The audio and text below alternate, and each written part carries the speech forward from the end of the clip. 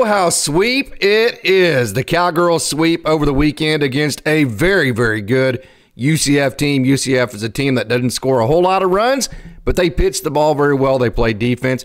And as we saw, they're resilient and they can hit the long ball. So anytime you play a team like that, hey, we saw it twice. They can just rise up and strike for four at any time. It is a nerve-wracking weekend.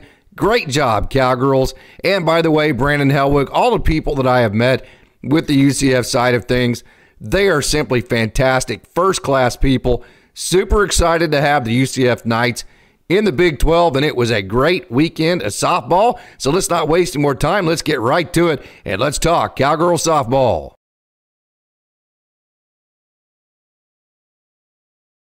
Just as play-by-play voice Bill Van Ness predicted on Thursday, and as he stated in our podcast, setting up this weekend with the UCF Lady Knights, that hey, whenever you play UCF, they like to play low-scoring games. They don't score a million runs. If you beat them like 3-2. Well, how about 2-0 on Friday night? The Cowgirls got one run in the first inning on an RBI base hit by Michaela Wark, and then also a leadoff walk by Talon Edwards, and then Carly Godwin. Carly Godwin is just simply amazing, the type of offensive player she is, especially as a freshman.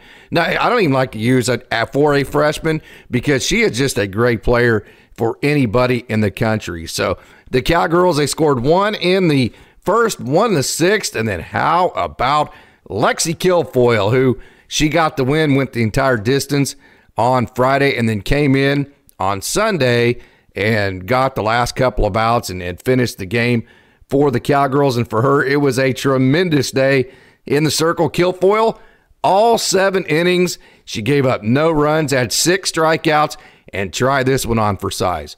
No walks for Lexi Kilfoyle. How about that? So what a great game for her. The Cowgirls got off to a great start. That first game against a good team is always so big. And I know that was just kind of a tense game both ways. It's kind of a nail biter. You really want to get off to that great start. So congratulations to the Cowgirls, Lexi Kilfoyle, getting off to that great start on Friday in that big first game of a 3-game series.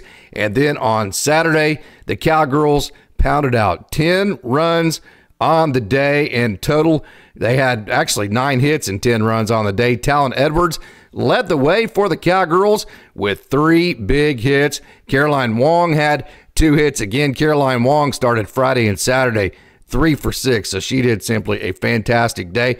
And also Caroline Wong had a home run. So did Michaela Wark on Saturday. Talon Edwards had her first double of the season. Rosie Davis and Macy Graff also doubled as well. So 3 doubles, 2 home runs, and then 2 sacrifice flies from Carly Godwin and Megan Bloodworth.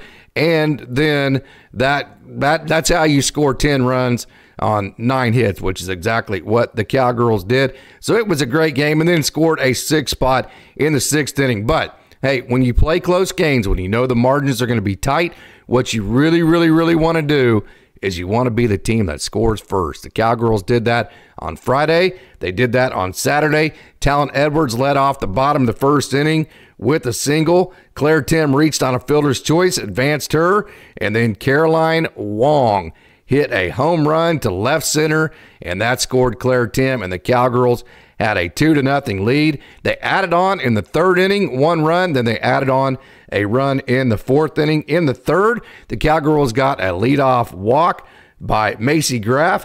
Talon Edwards reached on a fielder's choice, and then Claire Tim got on base via an error. Carly Godwin had a sac fly from there, and the Cowgirls had scored 1 to move the score at that point to 3-0.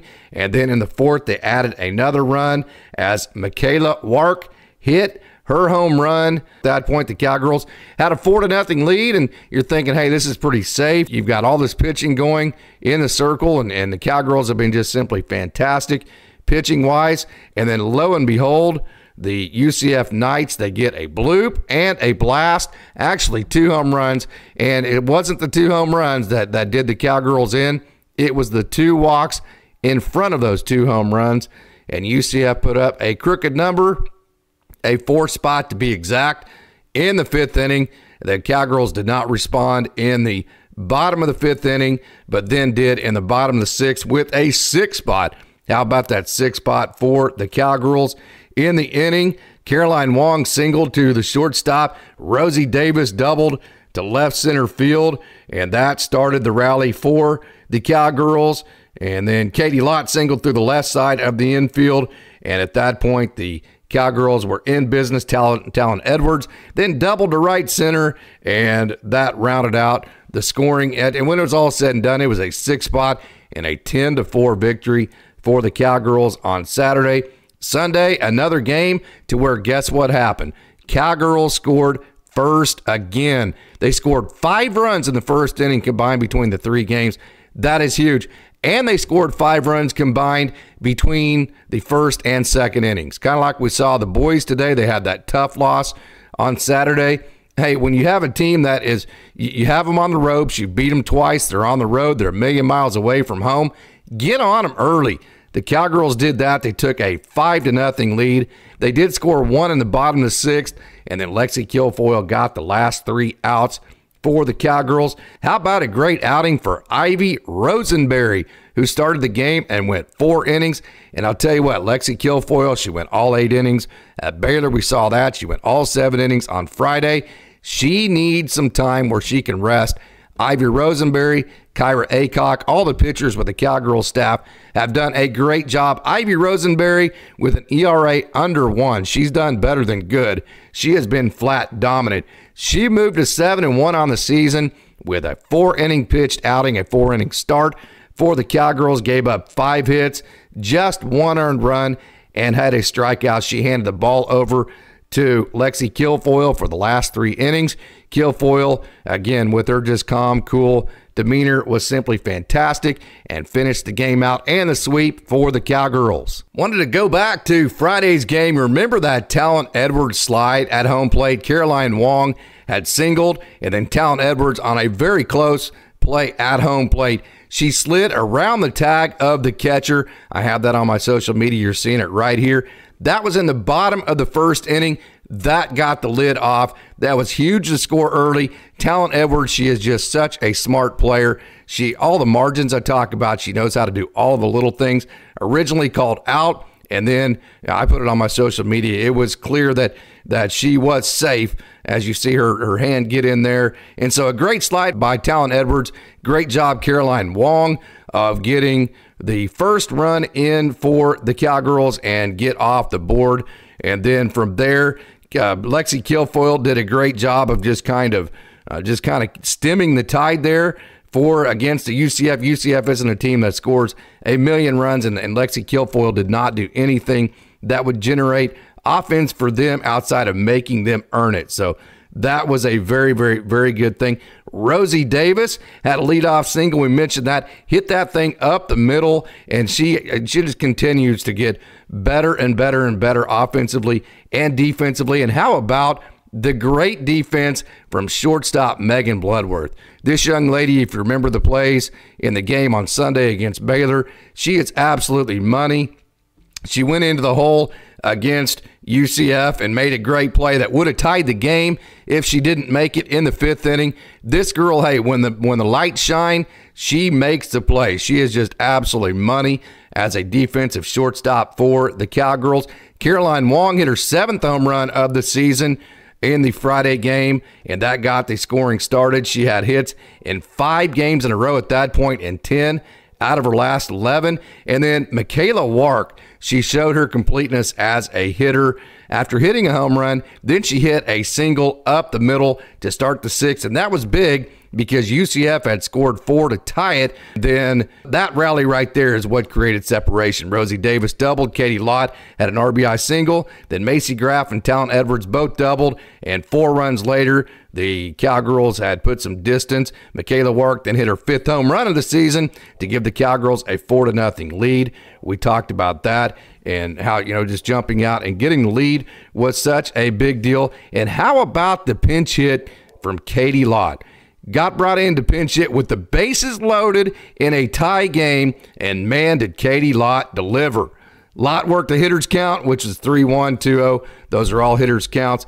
And then just spiked one into left field, gave the Cowgirls the lead, and the Cowgirls never looked back. Got to like the not just the big talent of Talent Edwards, but also the hustle. If you remember, Talent Edwards stretched her play. She had the RBI base hit, stretched it all the way into a triple as the catcher was not paying attention to her. And then Ivy Rosenberry came in the fifth with the game tied, slammed the door on UCF, gave up an infield single on her end, but that was it in the last 8 outs on Saturday with the game on the line.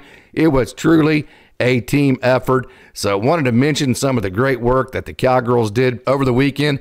As far as Sunday, Carly Godwin put the Cowgirls on the board after just a great at-bat. I mean, a great at-bat by Godwin. She hit a rise ball over the right center field wall. Not surprised it went to right center. Not surprised she was using the big part of the field again. Not surprised the Cowgirls scored first. They are simply fantastic at doing that. Again, Ivy Rosenberry gave the Cowgirls a really, really, really nice start. And then the Cowgirls got a ringing hit to start the bottom of 2. Michaela Wark, she had a real big ringer off the left field wall for a long single, then a sac bunt, then a huge hit from Claire Tim to cap off a 3-run inning. At that point, the Cowgirls had a 5-1 lead.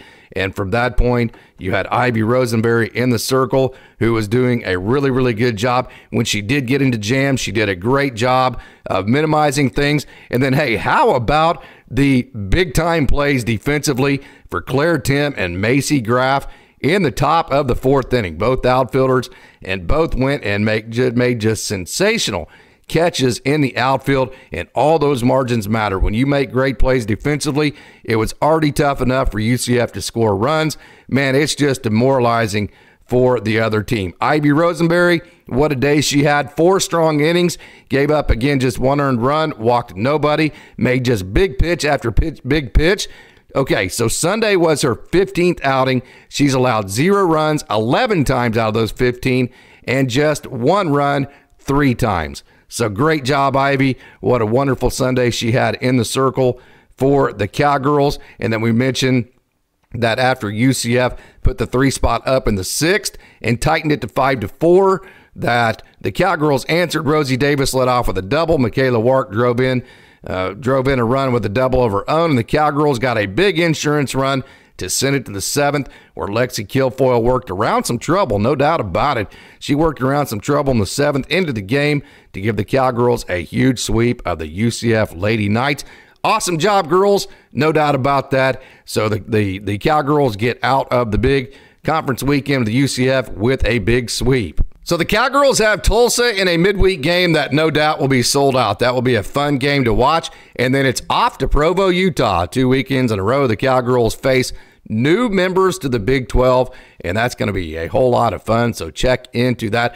Also, don't forget, we're going to have our podcast with the play-by-play voice of the Cowgirls, Bill Van Ness, here on Thursday, so make sure and tune in for that. He'll recap this very exciting weekend with the UCF Lady Knights, and then also set you up for what you need to know about BYU. So, hey, look forward to that. I'm super excited about all of that. And so until then, I want to thank you for tuning in to this latest podcast of Cowgirls Softball. Again, another big sweep. Over the weekend, the Cowgirls are now 5-1 in conference play and rocking and rolling. Go Cowgirls.